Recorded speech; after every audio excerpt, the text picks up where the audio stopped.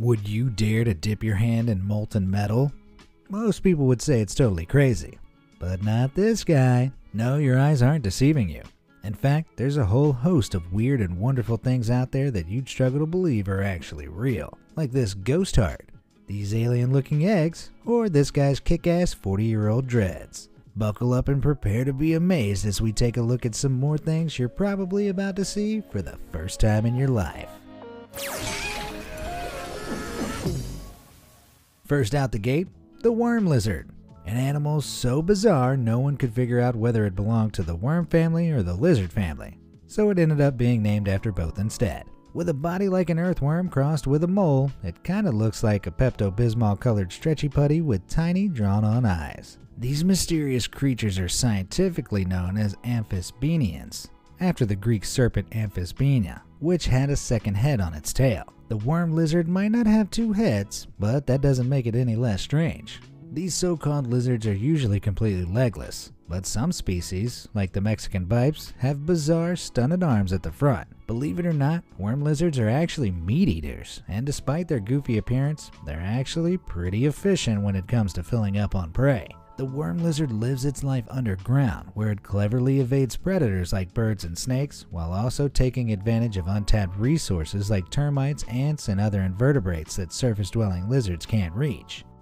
In 2017, scientists at Worcester Polytechnic Institute found a surprising potential solution to a long-standing problem in efforts to repair damaged organs. In their study, published in the journal Biomaterials, they revealed how they successfully replicated working human heart muscle using spinach. Although scientists have already created large-scale human tissue in a lab using methods like 3D printing, the main limiting factor was the lack of a vascular network of small, delicate blood vessels, and that's where these leafy greens come in. If you turn a spinach leaf upside down, you'll see the branching network of thin veins that deliver water and nutrients to its cells underneath. By modifying a spinach leaf in the lab to remove its cells and leaving behind the cellulose frame, scientists have used plant veins to replicate the way blood moves through human tissue. The team then bathed the plant frame in live human cells which grew on the spinach scaffolding and surrounded the tiny veins, basically turning it into a mini heart. They hope this research will eventually allow them to replace damaged tissue in patients who have suffered heart attacks or other cardiac issues.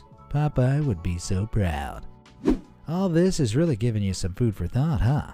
Speaking of thoughts, have you ever wondered what they actually look like? Check it out. What you're seeing here is a time lapse showing how fetal neurons make connections. These are specialist nerve cells which are crucial in wiring of the brain during early stages of development. Neurons are the basic working unit of the brain designed to transmit information to other nerve cells, muscles, and gland cells. The cell's body contains a bright spot, the nucleus, and an axon which extends from the cell body, giving rise to many smaller branches. Dendrites also extend from the neuron and receive messages from other neurons. These are covered with synapses formed by the ends of axons from other neurons. They are the contact points you see where one neuron communicates with another. When neurons receive or send messages, they transmit electrical impulses along their axons, which can range in length from a tiny fraction of an inch or centimeter to 3 feet or more. The mammalian brain contains between 100 million and 100 billion neurons, depending on the species. If all that wasn't enough to blow your mind already, get this. While you're watching neurons making connections, your neurons are busy making the exact same kinds of connections. If you want to really get those neurons working, why not give them a little job to do like, I don't know, hitting that like and subscribe button. While you're there, hit that little bell icon too to make sure you stay in the loop with all the latest content. Alrighty, let's get back to it, shall we? Recuperating from surgery can be a tiresome process, but what if the whole thing could take place without interrupting your daily life? Picture this. Instead of going under the knife, you're handed a pill which, once swallowed, melts thanks to your natural body temperature to release a tiny robot within. Once inside, the robot will take on whichever role is necessary to complete the surgery before dissolving seamlessly and exiting your system. Sounds like something out of a sci-fi novel, right? This is just one of the goals of the research team at Massachusetts Institute of Technology, who dreamed up the one-of-a-kind origami robot. After joining forces with the Tokyo Institute of Technology, they realized that for a robot to be small enough to be swallowed, it would have to be flat. The solution was to design it using the traditional art of origami. Eventually, researchers arrived at a rectangular, multi-folded robot that can be shape-shift with the application of heat and be controlled by magnets to walk, roll, sail, and glide. Who knows, this micro-robot could be the answer to a whole host of future problems.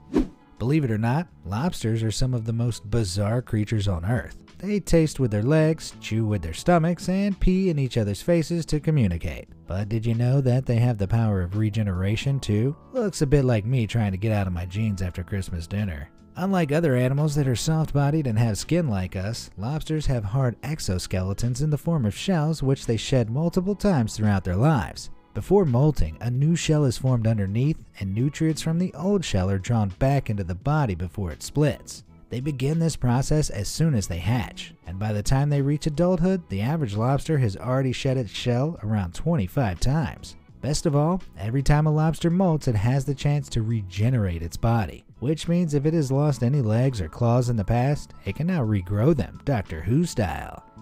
If there's one thing humans could learn from hardworking honeybees, it's their incredible dedication to teamwork. The entire colony will work together to gather as much pollen and nectar in the least amount of time possible, and they have a special trick up their sleeve to speed up the process: the waggle dance. This fuzzy fella isn't just dancing for the fun of it, he's actually communicating the exact location of some sweet, sweet nectar. When a foraging honeybee discovers a potential food source, it's up to them to return to the colony and inform the others. Bees possess a finely tuned internal clock which allows them to constantly estimate the position of the sun in the sky, and they use this as a reference point when feeding information back to the hive. The waggle dance consists of a figure-8 shape which communicates two key things. Firstly, the length of the middle line, called the waggle run, shows roughly how far it is to the flower patch. Bees also know which way is up and down inside the hive based on gravity, and they dance the waggle run at a specific angle away from straight up. The colony then looks at the position of the sun and fly at that same angle away from it. Pretty neat, right? Did you have any idea honeybees communicated by dancing their little butts off? They could certainly teach me a thing or two when it comes to hitting the dance floor. Do you know of any other amazing internet tidbits that you think need to be shared with the world? Let me know in the comments down below, or just send any footage or images you find online to clips@beamazed.com. You might just get yourself a shout out if it gets featured in the next episode. Speaking of teamwork, you'd probably be surprised to see humans and cormorant birds working in perfect tandem in China. This unlikely duo were filmed fishing together on the Li River in the Guangxi-Zhang Autonomous Region. Cormorant fishing has been a tradition in these waters for thousands of years, and at sunset, fishermen will gather at the river on gaslit bamboo rafts with cormorants perched and ready to dive into the water to catch fish from the schools that swim below the surface. The bird is usually prevented from swallowing the fish by a ring placed around its neck, but for every 7 fish caught, the cormorant gets to chow down on the 8th as a tasty reward. In fact, this has contributed to studies of bird intelligence, as this behavior has shown that the cormorants on the Li River are capable of counting to at least 8. Just imagine the things we could get done if we learned to work in harmony with some of the amazing animals the world has to offer. There are some pretty cool buildings in the world, but none are quite as jaw-dropping as the Libian International Building in Guiyang, southwest China, which has one thing most others don't: a giant man-made waterfall. This one-of-a-kind skyscraper is part of the Liban International Plaza and stands 121 meters tall with a heart-stopping 108-meter-high water feature built into its facade. The waterfall is operated by 4 pumps that feed from underground tanks containing rainwater and runoff. The unique feature is one of the largest artificial waterfalls in the world and the tallest to ever be incorporated into a building. Apparently, the architect wanted to create the tower to bring a feeling of water and nature to the city, even when you're surrounded by man-made skyscrapers. Because the waterfall costs about $120 to operate per hour, it's only used on special occasions, which is probably a good thing, or the office workers inside would be peeing 24/7. Freak weather can be frightening, but residents of Montemorelos in Mexico witnessed something extra freaky in May 2020 when the city was hit by a sudden storm of what locals described as coronavirus hail. Forget hailstones the size of tennis balls. These ice chunks had a far more sinister design, with big crown-like spikes that closely resembled the makeup of the novel coronavirus. Locals branded the event a sign from the Almighty to stay home. But there's gotta be another explanation, right? According to meteorologist Jose Miguel Viñas, the peculiar shape is actually a pretty frequent occurrence in storms of magnitude. Inside a hailstorm, the hailstone will start off as a small spherical form and gradually accumulate layers of ice on top. During particularly strong storms, when hailstones are already quite large and smashed together, many of them fuse, squashing each other and forming spikes of ice. Phew, that's one more thing 2020 could really do without. Speaking of freak weather, have you ever been fortunate enough to find yourself right on the edge of a rainstorm before? It's probably not something you've considered often, but rain doesn't just fall from the entire sky. It's all dependent on the weight of the moisture stored in the clouds above. We all know that it can be raining in one city and blue skies in the neighborhood next door, so it's entirely possible that you might find yourself precisely in that sweet spot where the rain ends, like in the middle of the street. Rain on just one side of a mountain is sometimes known as relief rain, but there's no real name for this strange phenomenon on flat terrain. It's just one of nature's amazing quirks. Have you ever wondered what dreadlocks would look like if you grew them for 40 years without ever cutting them? Well, wonder no more, my friends. Pretty incredible stuff, huh? This anonymous Rasta man has been dubbed the Jamaican Rapunzel for his awe-inspiring locks. His impressive hairdo was shared with the world by a man named Andre Chen, aka Chino Lynx, who went to Jamaica to visit his family, where he met the man who is his uncle's friend.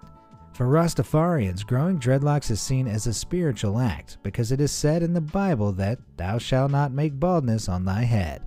This kick-ass dude has been growing his dreads since he was 15, and it takes him almost 2 minutes in this clip to unravel the locks entirely. What's even cooler is that you can literally see the aging in his hair from brown at the bottom to white at the top. That's like an entire life lived in his dreads. We know that Jesus could supposedly turn water into wine.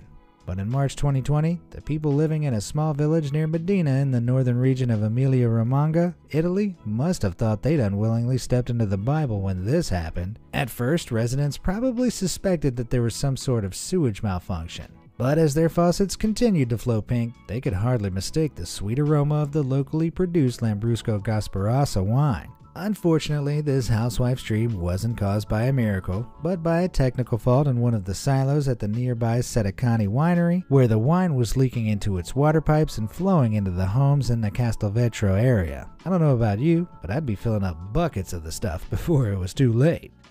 Some might say Earth is one of the more boring looking planets, but what if it had rings instead? Believe it or not, scientists actually think the Earth may have looked something like this when a ring appeared early in the formation of the Earth's moon. In the mid-1970s, scientists proposed a new idea called the giant impactor hypothesis, which explained that while the Earth was still forming around 4.45 billion years ago, a Mars-sized planet named Theia hit it at an angle. The impact threw debris into space from the Earth's mantle and overlying crust, and the impactor itself melted and merged with the Earth's interior, while the hot debris coalesced to form the moon. At some point during this process, a ring of matter may also have formed around the Earth. The reason why we now have a moon instead of a ring is thanks to something called the Roche limit, which refers to the way the planet exerts a greater gravitational force on the side of the moon closest to it. That means that if a moon, ring, or other object has an orbital trajectory too close to a planet, the unequal gravitational pull could tear it apart. Because the Roche limit is the minimum distance an object can be from a planet to hold itself together by its own gravity. If this ring of debris had existed within the Roche limit, Earth might still have a ring instead of a moon, and the sky would probably look very different too. You'd be surprised how much you can learn from TikTok. Besides the endless dances and pranks, you can also come across some pretty mind-blowing stuff like this. Forget about satisfying house renovation videos. Pond transformations are about to become my new addiction. But what kind of black magic is really going on here? The clip was shared by Melody Joy from Ohio, and despite its abnormally bright color, this type of pond dye is food grade, so it's completely safe for animal and marine life. In fact, this non-toxic product can even help plants like water milfoil, naiads, and pondweeds to grow. And it also reduces the growth of harmful algae. It's all fun and games for us humans until you jump in and come out looking like a Smurf. Visiting an art gallery is a great first date idea, especially if you want to prove how cultured you are. But if you also want to show what a great sense of humor you have, why not switch things up and visit the Museum of Bad Art instead? If you're wondering what's inside, the clue is in the name.